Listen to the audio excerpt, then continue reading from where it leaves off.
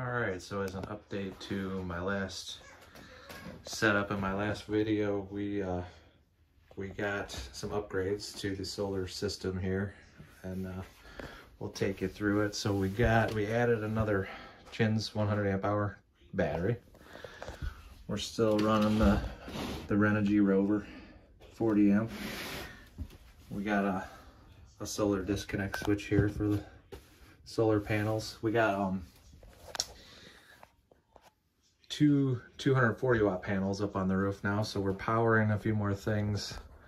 And we've got the inverter going straight down to the transfer switch to the main panel, which I'll show you here in a second.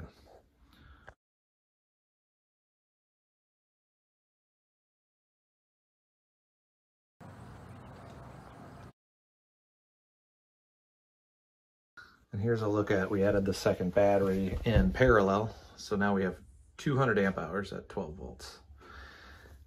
There's the fuse, they just go straight into the bus bar.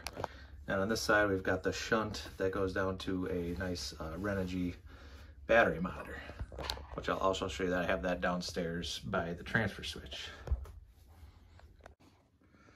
So here you can see we're pulling in 16 amps from the panels, going from the charge controller to the batteries.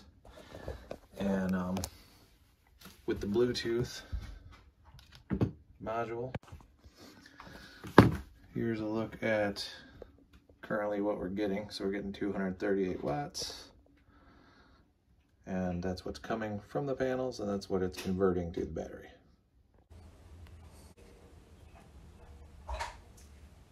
So here's a current look, pretty cool at the app. 250 watts out of the potential 480 watts from the panels. I've actually seen it go over 500 in real sunny conditions, possibly in colder weather or just after a rain. You'll actually get more than their full potential sometimes. And it'll also give you a record here of how much production you've got, how many amp hours and kilowatts. This is a little bit off the kilowatts, but the amp hours, the max charge wattage, and all that over the last, I think, 30 days, it'll tell you.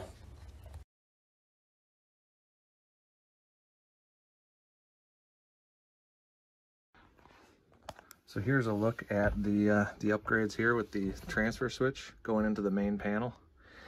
There's the monitor, so it's telling us we're at 55% on the battery bank, and we have a couple circuits running on the transfer switch, the fridge and the living room right now. And in real sunny conditions, we got the furnace hooked up, we can run, and the laundry room, we've tried that a little bit. And we're getting 250 watts from the panels, and we're still, even with running the fridge and the TV, we're still gaining 160 watts. The fridge probably isn't running right now, but so pretty cool. And then, we got the circuits in the panel checked to show that's what we can run now from the solar, and may want to expand that soon. And but that's what we have right now. And there I just turned off the fridge and the living room circuits just to show that that's what we're getting from the panels, about 270 watts.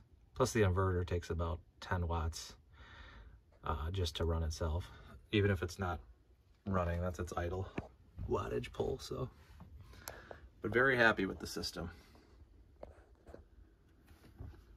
So thanks for watching, guys.